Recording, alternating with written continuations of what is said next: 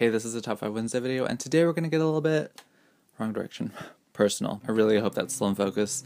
I'm gonna talk about characters that I most like today. Let's jump right in. The first person is Crew from Dordo Smoke and Bone by Laini Taylor. I think I mentioned this in my last Top 5 Wednesday video. I have colored hair. Crew has colored hair. We are the same. I mean, that's sort of a flimsy thing to like relate to a character, but like I feel like it's slightly different when you have colored hair for a long amount of time. I've had colored hair for like, I want to say like 2 years or something. I feel like everyone should dye their hair a color at least once just to try it out. But to have it for a long amount of time is a different thing, and I would definitely choose to have hair like Karu has.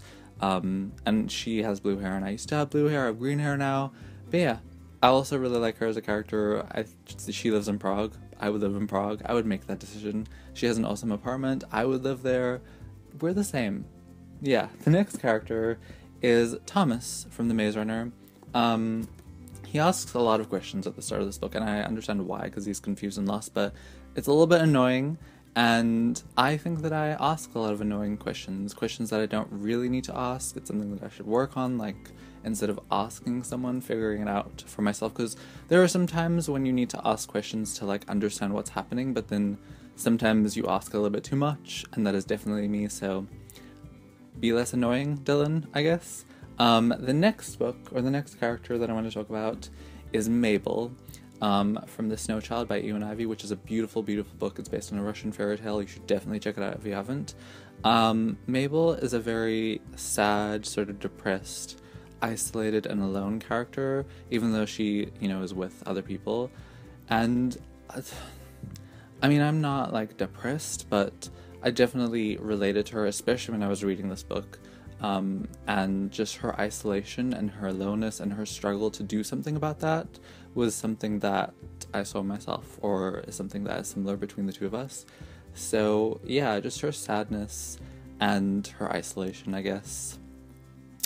I said it was gonna get personal. The next person that I want to talk about is R from Warm Bodies.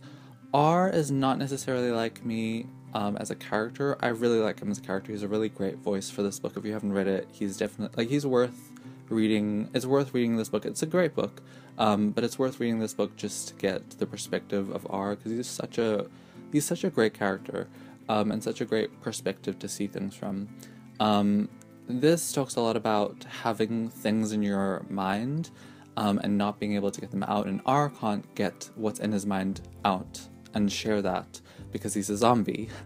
I have other reasons for not being able to, I have a lot of things in my head, and I'm in my head a lot, but in terms of sharing and communicating stuff, that's a little bit more difficult for me, and something that I struggle with, and struggle to actually, attempt to do. I don't feel like I try enough to do that. This is, turning into some sort of, Dylan needs to, help himself become a better person. You need to work on that, and that, and that sort of video. The last person is Eleanor from Sense and Sensibility by Jane Austen. She is a character, and this is sort of the opposite of what I just said, but she's a character who finds strength, I think, in keeping things to herself and keeping things her own.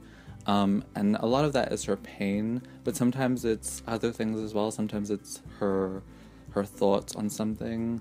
And we get to see that because of the narration, but I don't know, it was just, I really, I do that as well. I definitely keep things to myself, and not always, but sometimes I find a sort of power in that, a sort of strength in being able to overcome things and be in control, I guess.